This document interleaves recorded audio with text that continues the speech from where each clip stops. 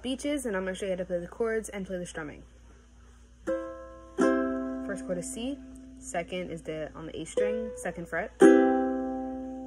Next is F, next is G. You're going to play this once all around, and you're going to keep on repeating it. Now, the percussion part is going to go like this. Down, down, up, down, up, down, down, up, down, up, down, down, up, down, up, down, down, up, down, up, F, G. And if you want, after like 3 times or 4 times of playing the percussion part, you can just same strumming.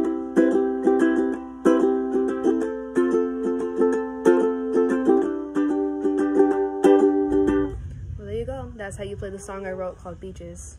Hope you enjoy. Hope this helps.